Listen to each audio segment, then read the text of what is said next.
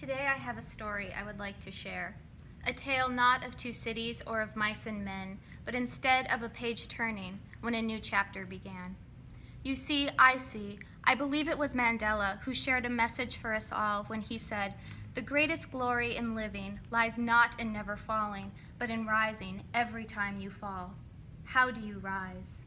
You see, I see. Years ago I was asked, what do you want to be?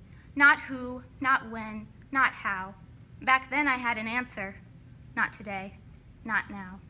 Because I look around and see our planet so broken. I find myself asking how? How did this happen? Every day I hear of violence and attacks, disease, corruption, yet no one will report the facts. How do you rise? You see, I see a disparity. When my Creator promised a kingdom for all, why in the midst of potential peace do bridges continue to fall? Why do we only see left or right, boy or girl, black or white, when there is so much in between? Why is this the reason we fight? How do you rise? You see, I see a tapestry, remarkable color and beauty.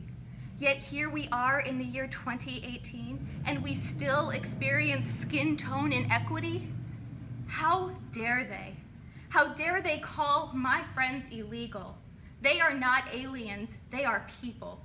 A wall does not keep in or out, a wall divides us, and division is not what my Christ is about. How do you rise? You see, I see dollar signs that equate to unchecked power. When so many struggle to afford this thing we call safety for one single hour. Why does an addiction lead only to conviction? Instead of yelling, "Lock him up," what if we whispered, "I am here," by extending a simple coffee cup? How do you rise? You see, I see, we want to be with, and we say, "Me too," because there is so much left to do. We cannot stop. This story, it isn't done. That's why I want to know what keeps you here instead of on the run. Whether you sing, you scream, you shout, when asked the question, what is this all about? In a world of unreasonable hate, what would it mean if we decided to stop? To stand up and say, "I refuse. I refuse to obey your preordained instinct to push and shove. Instead, I will respond with unreasonable love." The greatest glory in living lies not in never falling, but in rising every time we fall. How do you rise? You see, I am one, but we are many. And in these times of desperation, we must call on, lean on, love on. We must carry on so that this thing that we call just love does not wash away into extinction. How do you rise? You see, I see there is a point of no return. But when it arrives, who will be there, standing on the edge, standing up and saving lives? How do you rise? You see, I have to believe that somewhere up above there is a father, a mother, a sister, a brother, someone, something, some being to help me rain down unreasonable love.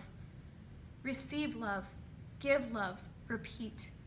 We don't just say these things because they're sweet. We say them because we too have dreams, dreams that require each and every one of us to be courageous, a dream that this movement right here will be contagious. Imagine a world, love beyond labels. Imagine a world where it's not us against the other. Imagine a world of family, and families belong together. How do you rise? When did our priorities get so jumbled? It's hard. It's hard to not be humbled right now, looking at you in the face. Do you feel that? There's something powerful happening in this space. Here is where it begins, with a cup of coffee at 60 West. Right here, love wins.